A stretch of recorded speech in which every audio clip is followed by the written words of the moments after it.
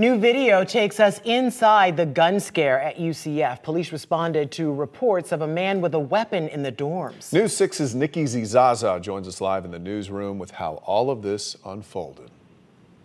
Well, Matt, the police response was swift, and tonight we're getting an up-close glimpse of what happened once police entered Tower 1 at UCF and confronted the student who was reported to be carrying a gun. We're getting a look at dash cam and body camera footage of those terrifying moments.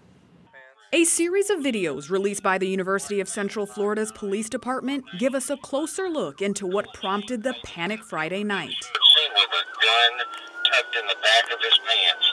Last seen about 5 minutes ago. Report of a student with a gun causing a major police response at UCF. Where is the BB gun in the room? Body camera footage shows police confronting the student seen with what a witness says looked like a gun. You understand why we're doing this? Yes, sir, no okay? problem. Because we think you got a real gun.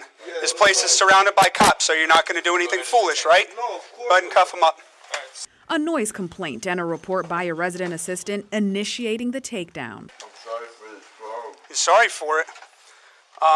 Yeah, sorry's a good start. This after a resident knocked on the door of the dorm room requesting the resident turn their music down.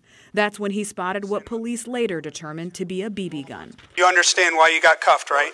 You understand that we got a call that somebody looking exactly like you in the room had a gun on you. Fears unfounded, but only after the university fired off alerts sparking panic messages on social media. We're not going to arrest you tonight. No problem. After all this, okay?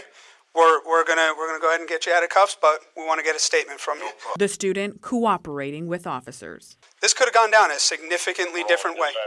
You understand that, right?